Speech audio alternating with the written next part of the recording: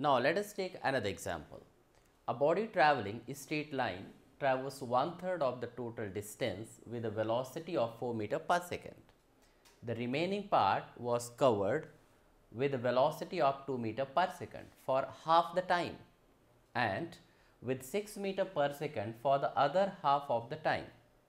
What is the mean velocity averaged over the whole time of motion?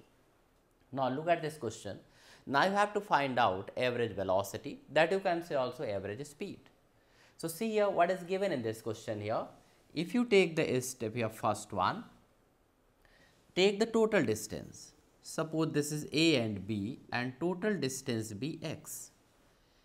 It means total length of the path is x. Now see the first condition, a body traveling a straight line travels 1/3 of the total distance with velocity 4 meter per second. Suppose this is the point I have taken 1/3 x by 3 distance with a velocity of 4 meter per second.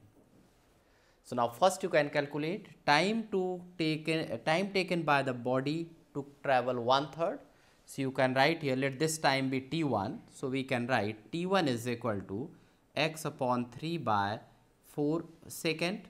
So that will be here x upon 12 second. So this is the time taken by the body to travel 1/3. Now next distance this much, this is here and this one is here 2x by 3. This whole distance is travelled by the two different velocities 2 meter per second and 6 meter per second.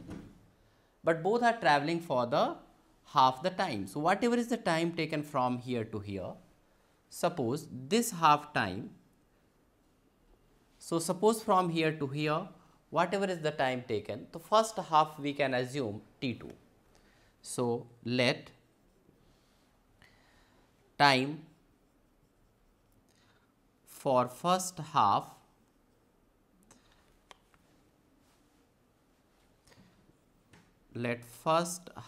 time be t2. So you will be writing here 2x upon 3, this is the total distance travelled, and then you can take distance travelled in the first half is 2 into t2 plus distance travelled in the second half of the time, we can take 6 into t2.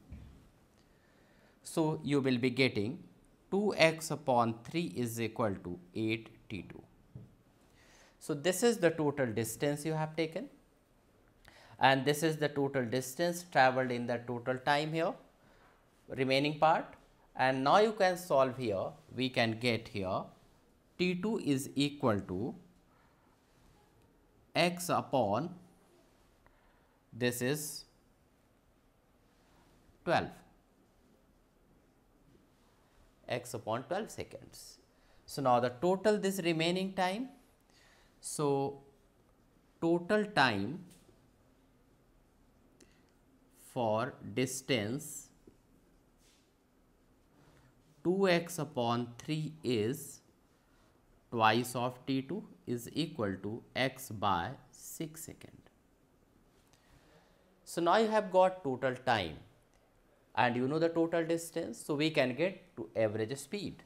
So we can write here average velocity is equal to